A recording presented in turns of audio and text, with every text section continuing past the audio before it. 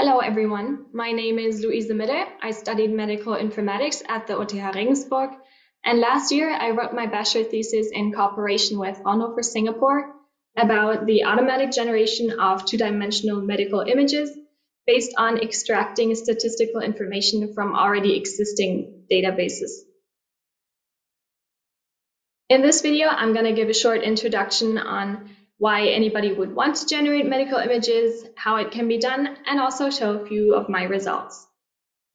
So first, what's the use of generating medical images? Well, artificial intelligence has improved a lot, especially over the last few years.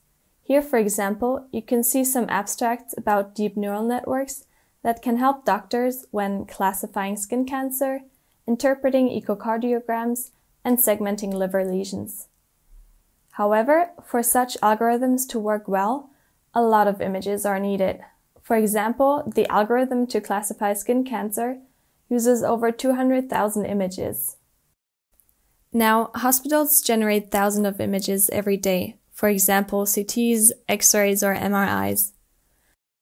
However, because it's private data, it cannot just be shared with anyone.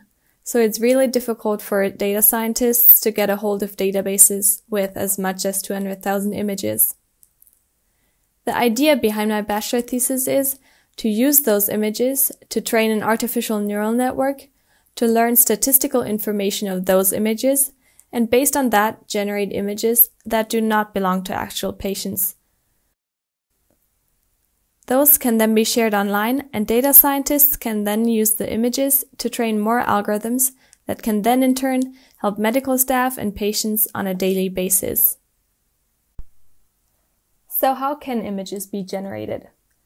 I used a method called Generative Adversarial Network, also called Gann, and it consists out of multiple neural networks.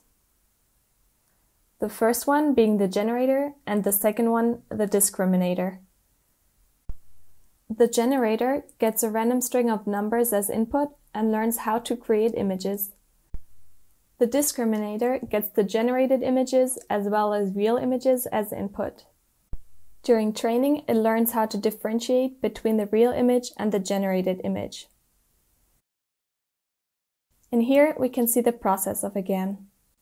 During training, the discriminator and also the generator get better at their job until it's impossible for the discriminator to differentiate between the two image types.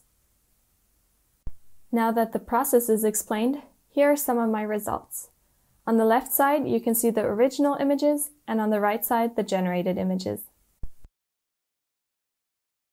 I use different methods to analyze those, but one that I really want to highlight is the training of a classifier.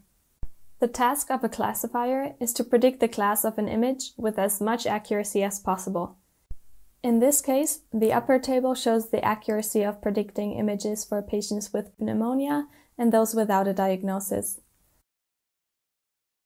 The lower table shows the classification of images with and without age-related macular degeneration. In the first round, I trained the classifier only with the original image data. For the pneumonia, that achieved an accuracy of about 91%.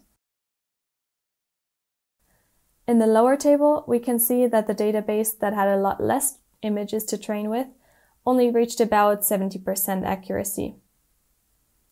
So in order to improve those results, I added up to 4,000 generated images. And what we can see here is that especially for the dataset that originally had a few images to train with, the accuracy increased by around 21%. This shows that the generated images actually contain meaningful data. Of course, this method isn't perfect yet. For example, the generated images have been greatly reduced in their size. And in the end, it would be interesting to see if a trained doctor could actually spot the differences. As a conclusion, this method can be used to provide valuable image data to scientists that can in turn help to provide more reliable methods to support doctors and aid with clinical decision-making and also therapies. Thank you so much for listening, and I hope you have a great day.